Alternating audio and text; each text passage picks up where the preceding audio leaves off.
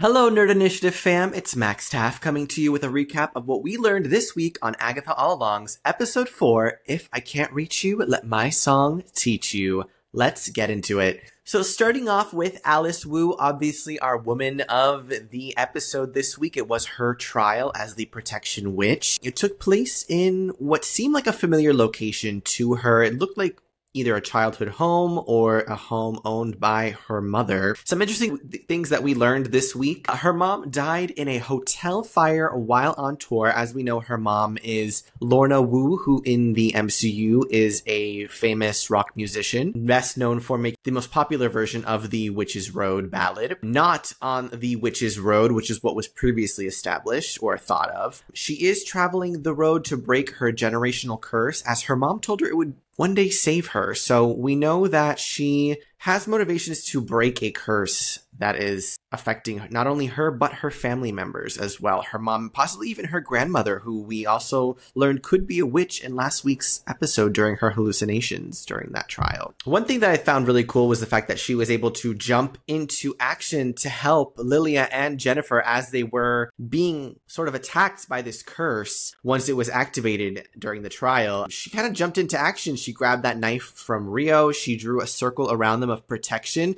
doing her job as that protective witch part of the coven. So that was really interesting to see how that became almost instinctual to her, especially given the fact that it seemed that she was probably the least in tune with her magical abilities of all the witches in this coven. She mentions that she never really believed in the things that her mom taught her and seemed like she had lost touch completely with that magical aspect once her mom died. So I think there was definitely some resentment towards witchcraft and magic there. There's definitely, some trauma associated with it in her past. So I think that she kind of just has a very negative outlook towards it, but definitely seems to be getting in tune with her craft, especially in this episode, realizing her power, realizing how much she can help the other members of her coven, and actually enjoying that familial vibe that she gets from practicing with other witches, which seemed to be a very common theme throughout this episode with the other witches as well. We did see her kind of defeat that demonic, almost personification of the curse that's on her family during the trial, where that big, scary, terrifying red demon kind of came out, and she ended up killing it by using that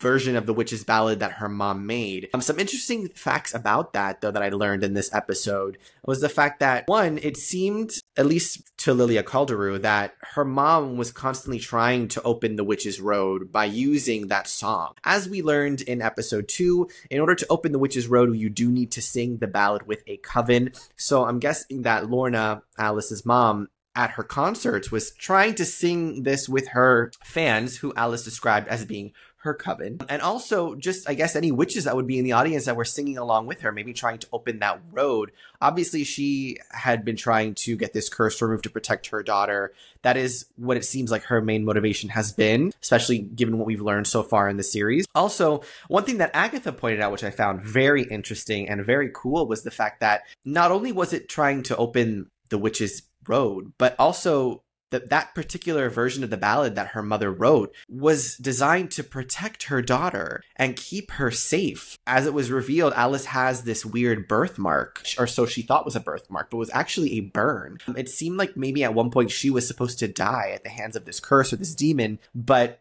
this Witch's Road song that is constantly being sung by someone somewhere around the world, given its popularity and the fact that her mother was this famous recording artist, protects Alice and has continued to protect her all these years from succumbing to that fate. So very interesting, still a lot to learn about her and this curse. And even though this was her trial, we still have so much to unpack here. So I'm really excited to see where this goes in the coming weeks. Now, moving on to Jennifer Kale. During that scene where all the witches are around the campfire, kind of sharing stories, kind of bonding a little bit here. She revealed to the other witches around the campfire that she was an 11th generation root worker, something that I found very interesting. I didn't know what a root worker was, but upon looking into it, root working is a traditional medicine of Black Americans and has its origins in slave culture, especially in the Deep South. Also related to hoodoo or voodoo, it is a conjure technique that involves using plants for magical work to heal people and to perform other rituals. So very interesting that she brought that up, that even though Agatha didn't label her as a blood witch, she does have a family history of magic and magic practices. So I found that a very interesting thing to note about her character. It was also revealed that she was a midwife, obviously sometime in the last century, I'm assuming. She goes on to talk more about her binding, which is really the most interesting thing about her character, because from the beginning, Agatha goes to recruit her, talks immediately about her binding, that being her main drive for going down the witch's road, looking to unbind her magic. And a couple of interesting things with that. Given the fact that she has described herself as being bound, last week's episode, we saw in her hallucinations this scary, old-timey kind of doctor who was drowning her in the kitchen sink. And we realized that he was the one responsible for her binding.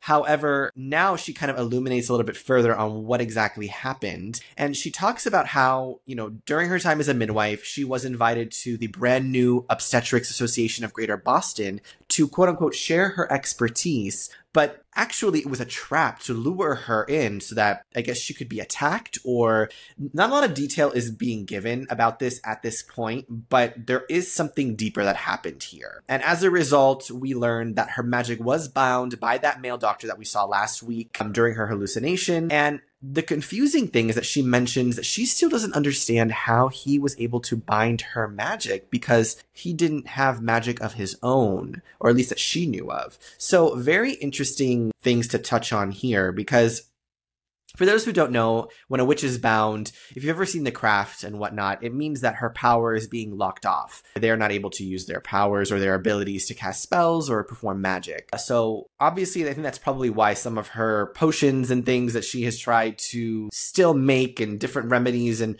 retinol serums that she's been selling, haven't worked out in recent times, and why she's getting sued for selling faulty products, because she hasn't had that connection to her magic. Now, this could not be maybe a magical binding that was performed on her. It could be something more emotional, trauma-based, that maybe locked her off from her magical abilities. And I really liked this theory because it kind of makes sense when you think about the fact that this doctor is being described as not having magic, not being able to do magic, or didn't do any magic on her when she was bound. So it really raises the question of how he would be able to do this to her. And it's my thought process that through whatever trauma he put her through when she was lured to this obstetrics, place in Boston, that something must have happened to her, something that put a mental block on her ability to do magic. The reason why I'm saying that is because we see that when it really came down to it in this episode, when the trial was over and they were back on the road and Teen collapses, they reveal that he had a humongous glass shard in his side.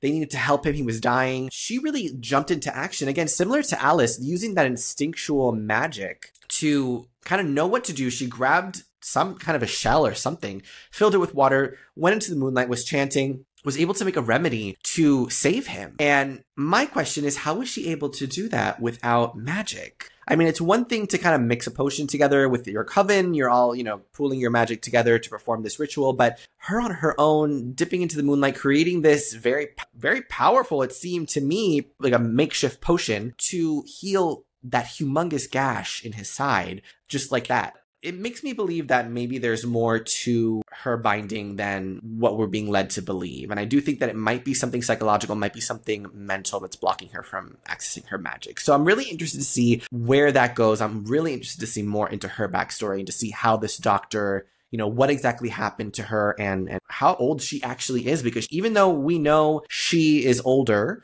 she's not as old as Lilia. She's probably not as old as Agatha. They have crossed paths before her and Agatha, so we do know she's at least got to be 100 years old, especially given the dress of the doctors and what he was wearing in last week's episode. So I'm very interested to see how her story plays out. Now, speaking of Lilia Calderu, one of my favorite members of the Coven, just because she's so kooky and crazy, she really tapped into that very mothering and nurturing quality about her. She's very supportive of the other members of her Coven, especially shown when she encourages and commends Jennifer on her use of magic to save Teen and to save Joe Locke's character. She shows the witches when they're all around that campfire, a scar on her neck where a vampire once bit her. So another vampire reference in the MCU, kind of leading up to Blade, if that ever happens, and, you know, kind of going into these little vampire things that we've been seeing dropped in Loki and different projects. That was very interesting. But she mentions that she got a good lick in when she knocked the vampire's other tooth out. So she's very tough, very spunky. She's not a person to back down, which is just very on brand for both her and Patti LuPone as a person, seeing her in interviews and the way she speaks and her commanding presence. She even bucks up to Aubrey Plaza's character Rio about the fact that she won't forget what they all overheard about her collecting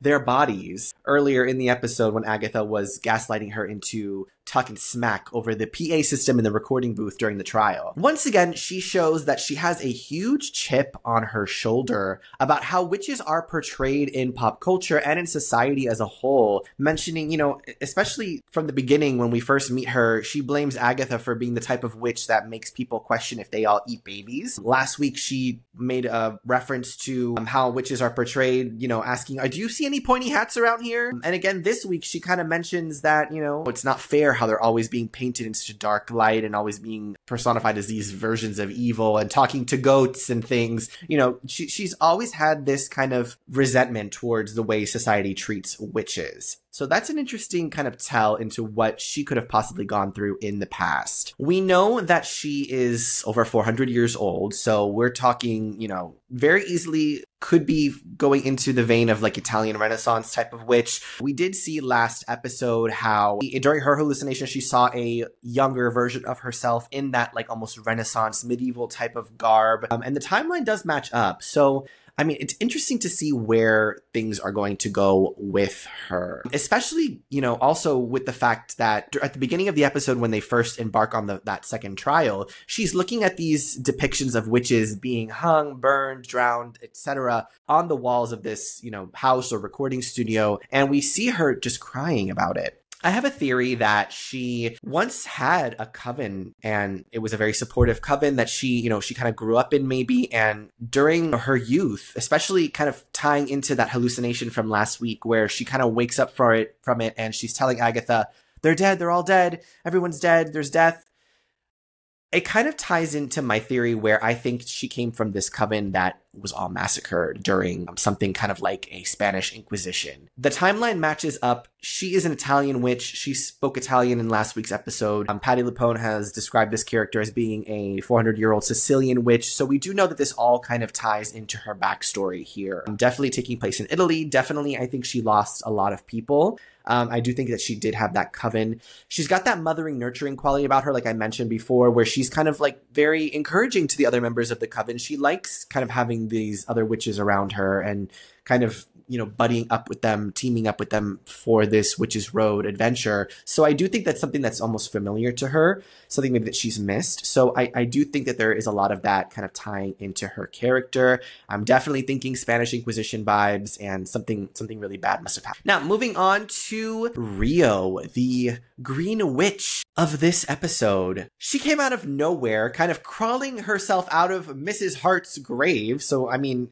there's a couple different theories that I have going with this. One could be that she was Mrs. Hart the entire time, and maybe that's how she was able to not only help them conjure up the Witches Road, but just also, you know, part of this adventure, keeping an eye on Agatha. I do have a couple of theories, you know, a couple of things in the back of my head going with this. I do think that her and Joe Locke appearing at the same time in the beginning of the show was not a coincidence. I do think that they are both kind of vehicles to push Agatha onto this journey, breaking her out of Wanda's curse, pushing her to go down the witch's road to get the power. She kind of summoned the Salem Seven, making Agatha kind of desperate to defend herself. Teen showed up at the exact same time almost that she did originally. A lot of different things kind of linking up between the two of them. So I do think that there is some kind of a connection between her and Mrs. Hart. She did also crawl out of where they buried Mrs. Hart's corpse. So that was interesting. She also has this weird connection to death in the series, as we know, you know, going back to even episode 1, right after Agatha found, you know, Wanda's body and she's in the police station, that's right when Rio kind of shows up. So a lot of connections to death when it comes to Rio. A lot of people are theorizing that she could be Death in the MCU. And it's very heavily hinted that she actually could be Death in this episode specifically. While bonding with the Coven around the campfire, she talks about having a scar of her own. She tells the story of how long ago she loved someone but had to do something she did not want to do despite it being her job. So keyword there, her job. She goes on to talk about how this is something that she had to do, and it was something that she couldn't really get out of. And a couple times during the episode, especially when Teen is seen dying from his injury, Agatha turns to her and says, no. Obviously, there's some kind of a history here between them, especially when she was telling that story around the campfire. She kept kind of like looking over her shoulder and like kind of looking at Agatha from, behind her. So there's obviously a very deep history between these two. Now, the interesting thing here is that there's a lot of connections to Death kind of forming through Rio. So it's very possible that she is Death. And especially when she kind of first comes in and they're like, oh, so, you're the Green Witch. She's like, not so much a Green Witch, but the Green Witch. She says in like her demonic voice. And another interesting thing that I found is that when she said that she was kind of summoned down there, and then she corrects herself to say, oh, I guess maybe up here. So could she be that she was coming from hell and maybe like the lair of Mephisto or the realm of Mephisto and coming up to the Witch's Road? That could be something really interesting too. So a lot of really interesting tidbits about Rio in this episode. And the interesting thing is that the heavy implications that her and Agatha were previously lovers. Honestly, I'll be honest with you, the chemistry was hot and heavy between these two. They almost kissed a couple times. There was definitely just a very palpable chemistry and energy. A lot of past, just as we've seen in that first episode. And there's definitely something that gets this very visceral emotional reaction from Agatha whenever she sees Rio. So it could be that there is some tie-ins with Nicholas Scratch, Agatha's son, and maybe this thing that Rio had to do as part of her job hurt Agatha, obviously, and was something to do with her son. Or it could be something like a relationship gone bad. There's definitely a lot of tension between these two characters, and I'm eating it up. I'm so excited to see where this goes, what happened between them. I know, given, the things we've seen in trailers and whatnot, there are going to be some flashbacks, I think, or just some trials that take place in the past or in past kind of times, just kind of similar to how this episode took place in a 70s rock glam recording studio / Alice's house. So I'm interested to see where these things go and how Rio's character continues to unfold and what she is hiding, because we know her and Agatha are hiding a juicy secret, and I can't wait to see what it is. Now, moving on to our head witch in charge, Agatha Harkness. So in this episode, we learned quite a few interesting things about Agatha. It was revealed that she got into some kind of a tussle with the Daughters of Liberty at some point. The Daughters of Liberty were a group of females fighting for liberty during the American Revolution. So again, a couple hundred years ago, kind of tying into, Agatha being from Salem times, American Revolution, following and right around those times as well. So, it's kind of folding into Agatha's already pre-existing narrative that we've had established not only from WandaVision, but from what we've learned in little bits from here in Agatha All Along. She showed the other witches her battle scar on her elbow, where she explains was being stabbed by one of them with a knitting needle, which I found really interesting because knitting needles are not necessarily the sharpest thing. So that must have really hurt. But she does mention or allude to the fact that she did take them down. So proud of our girl here for kicking ass. As the other witches laugh, though, I don't know if you guys caught this, but she does look around almost enjoying having other people to laugh and share these types of stories with. She looks around kind of nervously, but almost like she's enjoying having a coven around her. So I found that very interesting. The fact that she's always been this covenless witch, but now she's actually enjoying the company of other witches around her. So I think that's really cool. It's showing that Agatha is this multifaceted character. And you do have to remember, where we met her in WandaVision, she was under the influence of the Darkhold. She did have the Darkhold in her possession. She was actively practicing that dark magic from the Darkhold. But now, after Wanda took the Darkhold from her, it's been about 3 years that she was trapped in Agatha's curse, as revealed in episode 1. So she's been 3 years removed from this Darkhold. Now that she's finally back to her senses, she's finally back to herself as Agatha Harkness, the badass witch. We might be seeing more of that emotion coming from her, more of that humanity returning to her as she is further removed from the Darkhold. Obviously, we still don't understand the circumstances fully of which she obtained the Darkhold, how long she's had it, but we do know that it does tie into her son, as it's been rumored by Jennifer Kale speaking to Teen that her son was traded for the Darkhold. We did see in last week's hallucination, she pulls back the blanket in the baby bassinet to reveal the Darkhold. So, I mean, it's being heavily implied that she did trade her son for that Darkhold. But we still don't know the full details. We still don't know how long she's had it for. So she could have been going for over 100 years with the Darkhold's influence taking her. And now she's finally able to kind of reconnect with her humanity, reconnect with the fact of having a coven, and just, you know, being able to enjoy being around other witches, which she hasn't in a very long time, especially since in WandaVision we saw that she eviscerated her entire coven, essentially. So, and she is known in the MCU by other witches as being a witch killer, which Lilia Calderu called her. So, very interesting little tidbits that we're putting together here with Agatha's character. I'm really excited to finally get into the meat and potatoes of what has gone on in her backstory. And in each of these women's backstories too, they're all so fascinating in their own ways, and they each bring a different element of mystery to unpack throughout this series. So I'm so excited to see where this goes. She does show, like I said, a bit more of her maternal side. She has taken a maternal interest in Teen. Jock Schaefer let it slip in an interview that she did during press for Agatha All Along that we do see a more maternal side to Agatha, and then she kind of backtracks and tries to change what she said or what she meant. But we are seeing it. She does take a maternal interest in Teen. Now, I don't know if she necessarily sees her son in him or thinks that he is her son. At the end, we do see Rio during that frustrating cutoff to the credits where she kind of says, Agatha, he's not yours. He doesn't belong to you. He's not your, he's not your boy or whatever. That Rio is telling her that it's not her son. And she kind of gets upset whenever anybody brings up her son or anything to do with that or anything to do with Teen in general. She's very protective of him. And we did see a lot of that. She was very panicked when it was possible that Teen could have died from his injuries. We are seeing just that side of Agatha coming out more and more. And she's taken such an interest in Teen that I'm excited to see what it is that sigil on his mouth represents, who put it on him. And I just can't wait to know. It's driving me nuts. An interesting thing that she revealed is that she did not put the sigil on Teen, as he does directly ask her when he's finally coming to after surviving his whole ordeal. But she wouldn't know if she had, because the sigil also affects the witch who cast it. So again, there's so much to unpack here. I don't know. She called it last week a clumsy glamour, something she never would have done. But then again, Agatha is good at trying to cover her tracks and get people to kind of, glaze over things and not pay attention to the bad things that she does. So I don't know who to believe or what to believe, especially coming out of her mouth, right? So I'm really interested to see what is going on. And especially when Teen asked her what happened to her son, and she kind of just got frustrated and walked away. She seems to be the type of person that likes to just avoid those heavy conversations. She did it earlier when Rio was talking about kind of what happened between them and the things that she had to do that hurt Agatha. So there's still so much to unpack, and I'm so ready to have answers, you guys. I'm so excited, and hopefully you guys will tune in for next week's little recap that I'm going to be doing here on Nerd Initiative's channels. Thank you so much for your time. You can follow me on Twitter at Vigilante Vibes. Make sure to check out my Marvel podcast, Vigilante Vibes, a Marvel podcast, on every platform. And make sure to follow Nerd Initiative on all the socials. See you soon.